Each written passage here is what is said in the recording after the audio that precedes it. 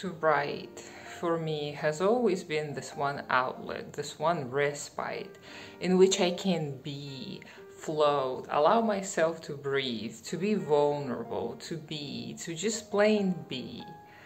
No other aspect of my life has ever let me be, except dance and music, I suppose.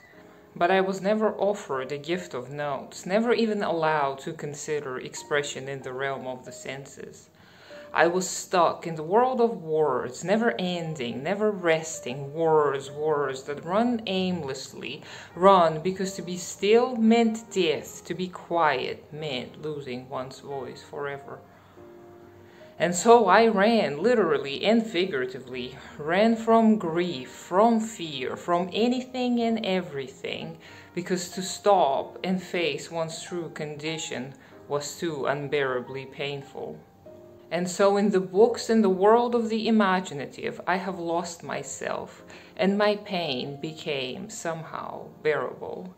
And for years I had frantically searched with all my might, a quiet place, a place devoid of secretive meaning, the world where finally I'll understand and I'll forgive.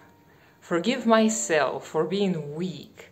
Forgive my caregivers for being human, too human.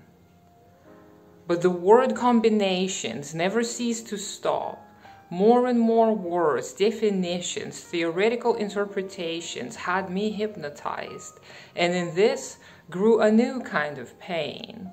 The pain of longing for freedom, for the lack of rigid rules, the absence of right and wrong, for emptiness suddenly my soul was striving. And I have not yet found my quiet place. My mind buzzes with billions of bewildering revelations day after day, and I succumb, surrender, and let words guide me. But this time, the words are not merely a crutch, a password to a door to an escape room, a way to shut down the outpour of external energy. It is now a way in itself, to continue the journey, the search, and maybe, possibly, find companions to share the voyage with.